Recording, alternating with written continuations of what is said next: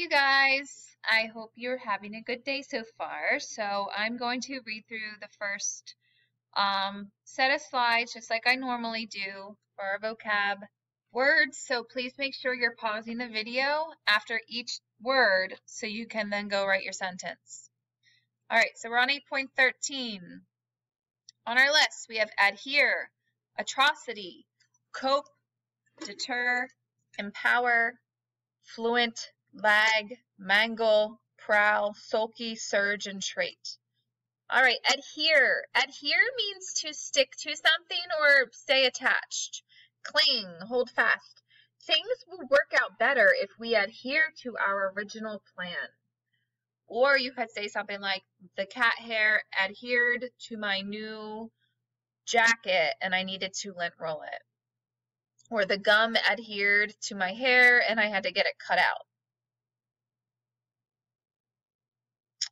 Number 2, an atrocity. Atrocity is an extremely wicked, brutal, or cruel act. It's something that's very, very bad. So you would describe something that's really disturbing or evil, an action that's like an evil action with this word.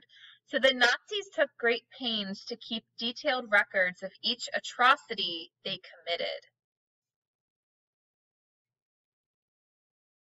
Cope as a verb. When you cope with something, you're dealing with it and it's difficult.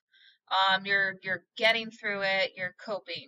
My mom had to cope with the loss of our dog Penny. Or I had to cope with living in 2 houses after my parents got divorced. Deter. When you are deterred or if you deter someone else, you discourage, scare them off, or prevent them from doing it because they're afraid. It's like, for example, that picture of Mickey Mouse might deter kids from liking him because they're going to be scared. Traffic jams won't deter us from coming to your birthday party. Or you could say something like, the snowstorm didn't deter me from going to the mall. Empower. When somebody is empowered, they are given power and authority. Mary empowered my ability to draw when she signed me up for professional art classes. So you might empower your friends by, giving them a feeling of power with something. Like my friend empowered me to sign up for the race, even though I was afraid. Or, presidents are empowered when they are elected. Fluent. Fluent is all about grace done gracefully. Speaking, writing, or even moving.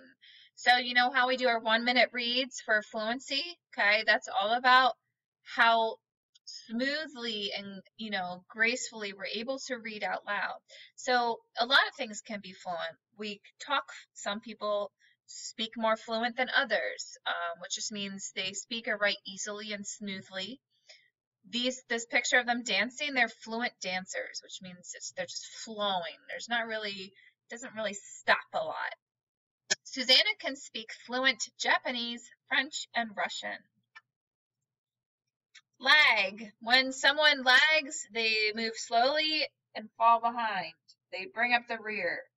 Trail, straggle, delay. Please try not to lag behind the others. Mangle. When something's mangled, it's injured very seriously by cutting, tearing, or crushing, and it's brought to ruin. So think of like disfigure, mutilate, butcher. Workers could mangle their hands in this equipment if they don't pay attention to what they're doing. Or you could say the car was extremely mangled after the accident. Prowl. When someone or something prowls around, because animals definitely do this, they roam about sneakily in search of something. So that panther is prowling around. People can prowl around too. A panther can prowl freely at night because its dark fur prevents it from being seen.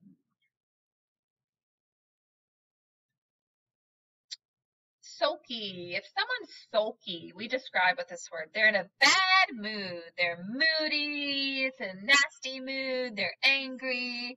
Okay, it's not fun to be around somebody who's sulky. A sulky child does not make a very good playmate. Surge. When there's a surge of something, it's like it all of a sudden it increases and floods and rushes. To have a heavy, violent swelling motion like waves, or a powerful forward rush. You might say the crowd surged forward after the doors were open to Best Buy. Runners who train hard and who have good stamina often surge ahead of the pack. Or a sudden surge of electrical current could make a computer crash. Okay, last one. A trait is a quality or characteristic, especially of someone's personality. It's a feature of something. So we always in ELA talk about character traits. Are they brave? Are they mean? Are they unhappy? But there can be traits of other things too, like there are job traits.